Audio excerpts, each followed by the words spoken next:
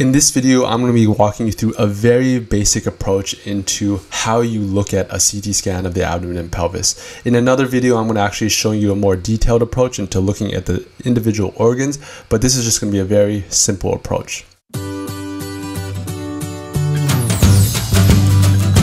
For more educational resources like our H&P notebooks, check out medicalbasics.com.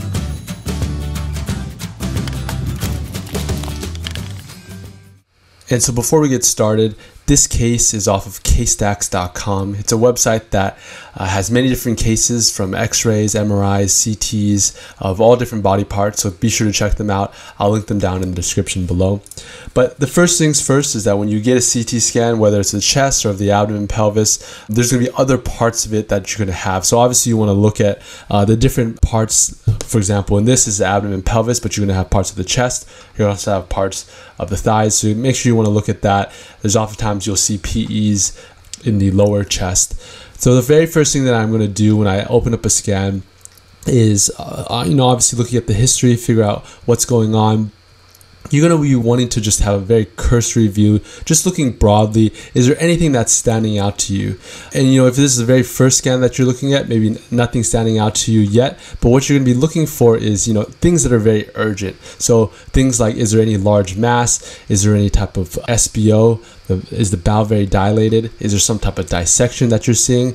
Is there any type of stranding that you're seeing that may key your eye into something in the future when you're actually going organ by organ?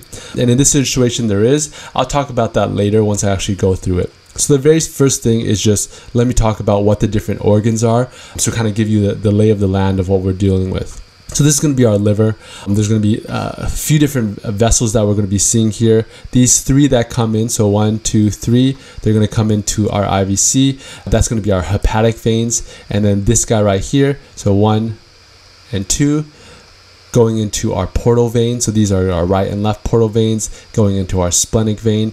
So this is our liver. And then this one right here is going to be our gallbladder. So I'll look at the liver first, look for any large masses, if there's any thrombus, or if there's any abnormalities within the liver. Oftentimes you'll find very small things, which oftentimes are cysts. You'll look at the gallbladder next. Is there any type of stranding? Is there any type of stones or distension? This looks very normal. And if there's any stranding around it. So that's going to be your gallbladder. Next, you're going to be looking at your spleen, and that's this guy right here. Is there any large masses in there? Is there any type of, focal infarct? Is there any type of laceration or any splenules, which are, not really important, but they can often get confused for masses or lymph nodes. Next thing I'm going to be looking at is going to be the adrenal glands, and that's these guys right here. So these two are our adrenal glands. Is there any type of large mass? The kidneys are very important, especially if you're in medicine or surgery or in the ED. Your patient comes in with flank pain, you want to rule out some type of stones, and you can often get away with just a non-con. Actually, that's going to be the best way to look at for stones if that's what you're curious of. And so kidneys over here bilaterally. Ureter is going to be this guy right here. It's actually easier to follow it in this patient in particular on the left side. So I'm just follow my mouse, and that's going to be our ureter. It's going to continue draining, and often what it does is it kind of just takes this tortuous course and then eventually will dump into the bladder. But this is a very normal course that it goes. It kind of goes and follows the pelvic sidewall, and then it goes over the iliac vessels and then into your kidneys. These are going to be our renal veins, and then our renal arteries are going to be this guy right here. So the best way to really just figure out is where is it coming from. So this is our aorta and this is our IVC. So veins are going to come from your IVC, arteries are going to come from your aorta, and so you're just going to follow them back to figure out where they're coming from. And here you just want to make sure that they're not grossly occluded. There's not any type of wedge-shaped hypoattenuation that may indicate some type of pyelo. Oftentimes it's actually much more subtle than the textbooks make it look. Next thing is going to be our pancreas, and that's this guy in the center right here. It has a very kind of odd course. If you've ever seen the anatomy of a pancreas, this is our uncinate, then our head, our body, and then our tail. So it kind of wraps around. In young patients like this, you're going to see it very fully. Most patients, this is not how it looks like. It's going to be much more fatty and atrophied. And in this one, it's very normal in terms of no large masses or any type of pancreatic duct dilation. And what we're looking for here is this thin line here is our pancreatic duct. It courses along the whole pancreas. In a normal situation, you should not see it, or you may be able to see it very subtly, kind of up to 3 millimeters. But once it starts getting dilated, if there's dilation, you might consider, is there some type of mass that may be causing this downstream dilation? So that's going to be our pancreas. Next thing after that, what I do is I look at the bowel. So this is going to be our stomach, and this was our esophagus. So the esophagus links up to the stomach right here, and then we get into our duodenum. And so this is going to be our first portion, our second portion. Our second portion is going to go into our third portion, so it's going to be more horizontal. If you ever have looked at the anatomy of, and I'll look at it on coronal view, it kind of comes down this way and goes across. This is our second portion, and then our third portion, if you can imagine in a coronal view. This is our third portion, fourth portion, and then into our jejunum. And then we'll kind of look just grossly at the small bowel. You know, you can follow it. When you have a SBO, then it's going to be much easier to follow. It's not going to be easy, but it's going to be easier to follow. You know, in this situation, what you're just going to be looking for is just grossly. So I look at it in quadrants of the small bowel specifically. So you look at it quadrants, another quadrant going down, another quadrant going up, and then another quadrant going down. Is there any type of gross abnormality in terms of significant dilation? This one is very normal in terms of the bowel. The next thing that people find very difficult is running the bowel from the bottom up. So usually what I do actually is I start from the bottom up, and then I go from the top down. What I'm going to do is I'm going to start from the bottom, go to the rectum. And the bowel is difficult because it loops up and down, left and right. What I'm doing here, I'm scrolling up, and then I lose it here. So then I have to scroll back. Oh, then it connects here. So you scroll up and scroll down. So now I'm scrolling back down. And then now I lose it again, but then I see it loop here. So I'm scrolling back down. And then finally I'm going up. And you lose it again, but then you see it come across here. And then go across here. So this one's very, very mildly tortuous. This is kind of the typical appearance of how the bowel, especially down in the pelvis, looks. But you have your transverse colon. I was going down. I was scrolling down on that. And then now I'm scrolling back up. And then here you get to the hepatic flexure. Then you start see the portion that's going down, down, down, down, down. And then you're going to be finding where the ileum connects with the cecum. So this was the ascending colon. This was the transverse colon right here, and then this right here was our splenic flexure down into our descending colon. So the other thing that you're going to want to obviously look for is, where's the appendix? In this situation, you'd be like, oh, where's the appendix? You know, usually it comes off either here or here. Well, this is our appendix right here. So it's, massively dilated. There's an appendiculate. There's stranding around it. So this is, pretty clear-cut appendicitis. Not so important in terms of this case, in terms of, our goal is into really just looking into the different organs rather than actually diagnosing. So next thing after that, what I usually look at is the vasculature. So I already kind of talked about the portal veins going into the splenic vein. So here you'll see the portal vein, and then it'll go into the splenic vein, and this will be somewhat tortuous going into the spleen. And while I'm scrolling down, now that becomes into the SMV, and you're going to follow that. It's going to have many different tributaries that go into the bowel. And then if we follow back the splenic vein, what you'll see is you'll be able to follow the IMV. And sometimes it's a little bit more difficult to see, but that's that guy right there. So the IMV will either link into more off of the splenic vein or into the portal confluence, into the portal vein, and that was that right here. And really what you're looking for, it'll course all the way down, and it supplies the majority of your colon, and then you can just kind of follow it into many different vessels. Here, what we'll follow next is we're going to follow our aorta. That's this big guy right here. I mean, this situation is very normal, but you can imagine you can get much bigger. There can be atherosclerosis. This is going to be our celiac trunk going into our hepatic arteries, and then this is going to be our splenic artery, and then the left gastric should be somewhere here as well. I think it's probably this guy right here that came off. And really what you're going to do is you're just going to follow the different vessels to see where they go to, and then that's going to be what they are. That's the easiest way because there's so much different anatomy in terms of variance. But grossly, you're going to have, the celiac trunk. Your SMA is going to come off next. And then after that, you're going to have your IMA. And so that's going to come around somewhere near where the renal arteries come off of. And so that was this guy right here. So this is our IMA. And so then it's going to branch off into our iliacs, so our common iliac, and then go into our external. And then if you saw earlier, this was also our internal. And there's many different arteries that are going to be coming off of this on both sides, right? So our external and our internal. And then those are going to follow likewise from our venous system as well. So you can follow those as well. I talked about pretty briefly about in terms of the renal arteries and the renal veins. So those are those. And then what I do next after that is I'm going to be looking at lymph nodes. And the reason why you do that after the vessels is because lymph nodes oftentimes are going to follow, well, not often, they are going to follow your vessels. So, the major stations that you're going to be looking at for is going to be, your gastrohepatic, your portal caval, aortic caval.